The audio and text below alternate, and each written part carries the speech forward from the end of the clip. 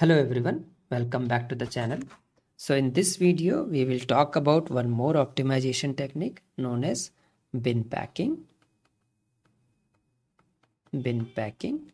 or you can say file compaction.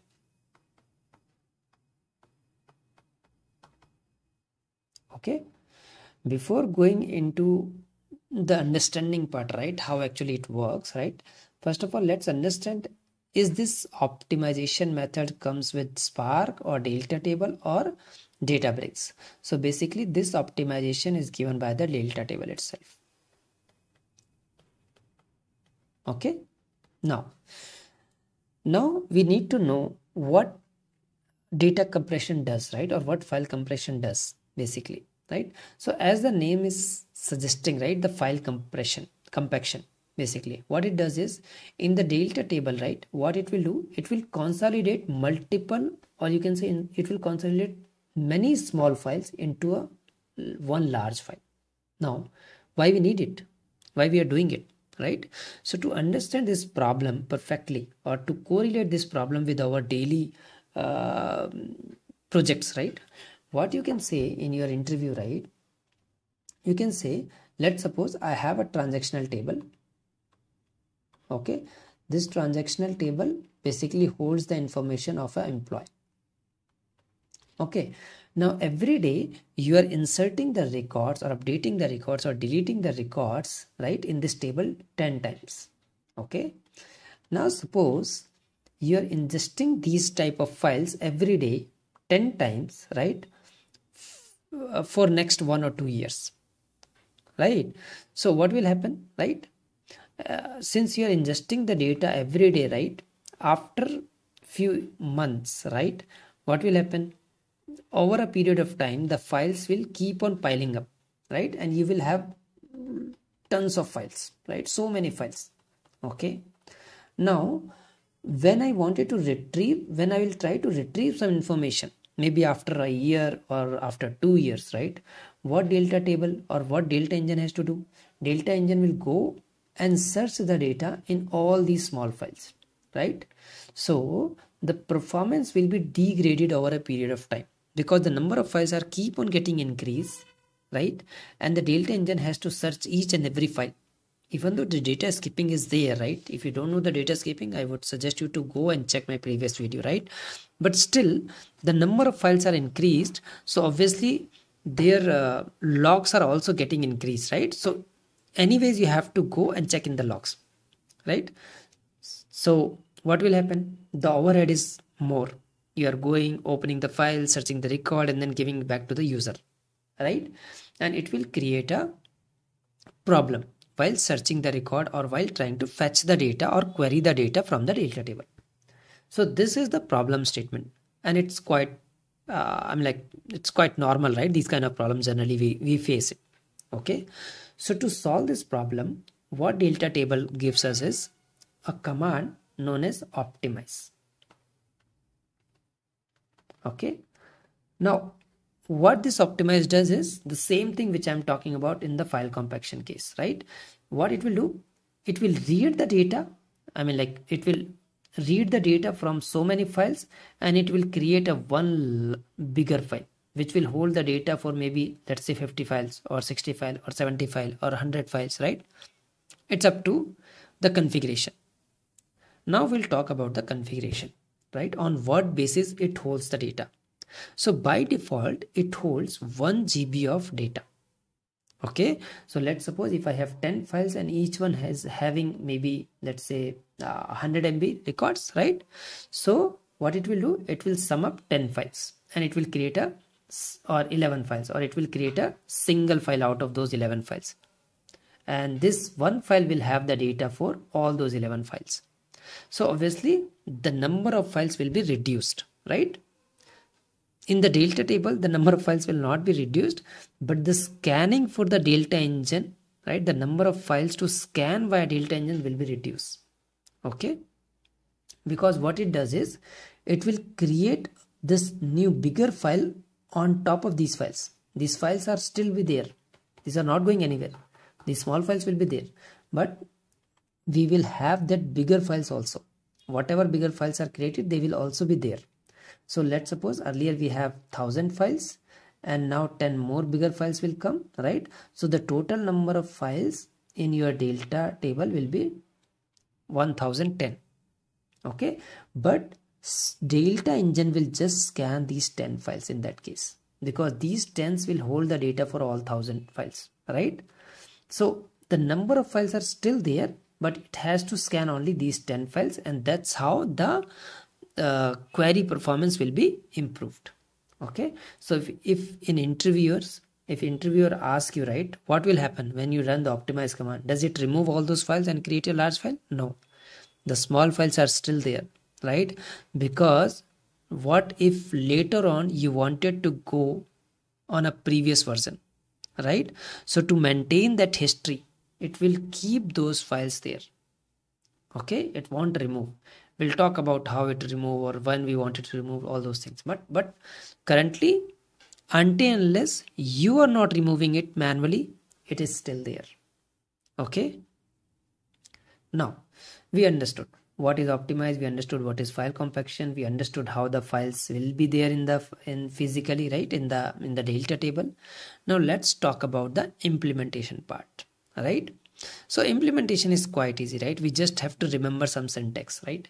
So the syntax wise, first of all, you need to have the delta table instance with you. So how to create delta table instance? You can write delta, let's say table 1 or something, whatever the name you want. I'll keep it delta 1, delta table, and then you have a class, right? Delta table object, you can say, for path or name or whatever you wanted to give, right? For path, and you can pass the path of delta table. It will give you a delta table object, correct? Now you can use this optimize command with Pyspark as well as SQL. So we'll go ahead with the Pyspark first. Okay, now if you wanted to use with the Pyspark, what you can do, you can use the name of delta table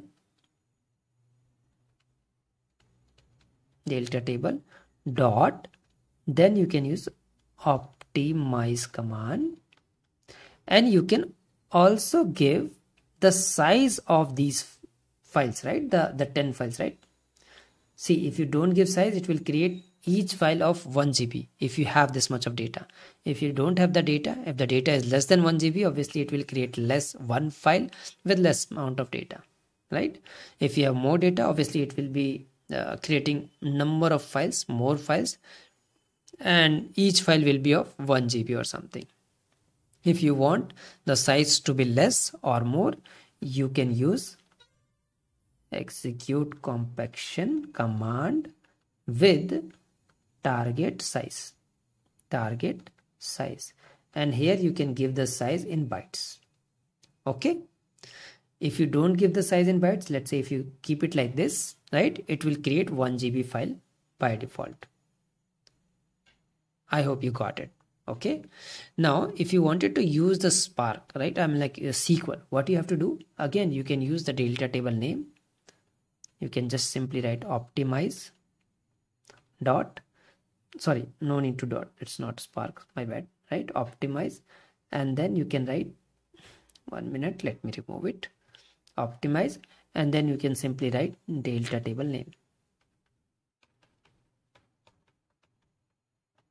whatever is the name, and that's it, you're good to go. So this is how we can use optimize command to compact the files present in the delta table. I hope it is clear now. Let's move to the Databricks notebook and see how we can achieve it. So here is the notebook. Let's so what I'm doing here is, if I show you, this is the DBFS location where I have couple of partitions available. Okay, if you see here, and it's the delta table. Okay, in the last video I have created, if you go and check my data skipping video, you will see this, how we have created this. Okay, so these are the partition files in the delta table. Okay, by default the size in the bytes, right? So let's see the size in the MB. Here I am converting these file size by multiplying it with 1024, and you'll see the size is 12 MB. Okay, now what I will do, I will use the Pyspark command, let's say, to optimize this delta table. Now, as I said, to optimize it, what I have to do, I have to write delta. Let's say this is my delta table employee. I'm just giving an example, okay? And then I'll say delta dot for path, and inside this I can give Spark, comma, the file name. It is already given.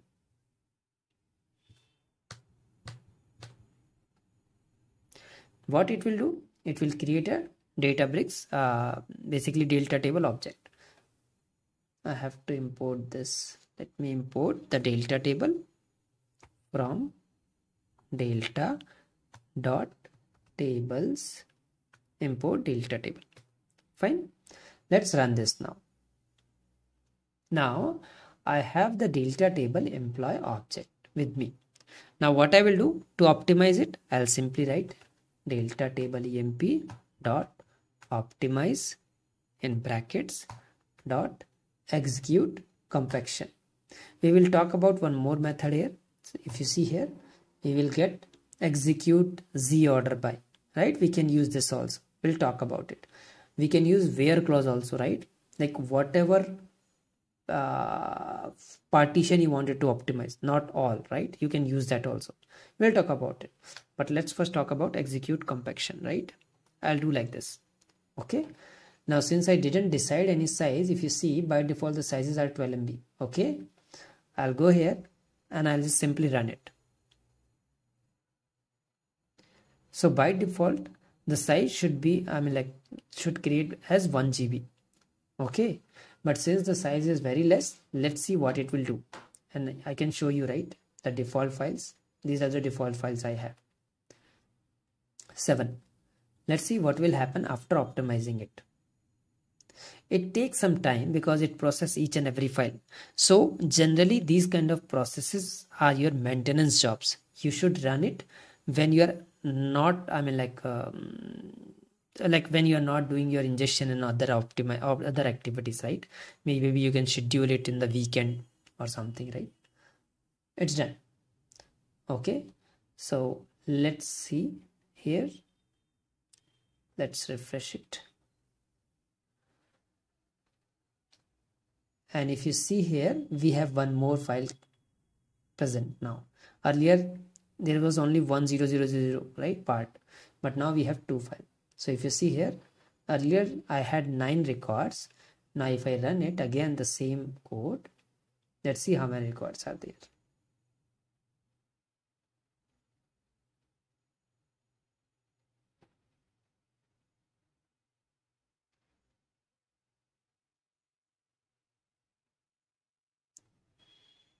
Okay, my bad, I didn't check the size. First of all, 1 minute, files, now I have to run it. So earlier it was 9, right?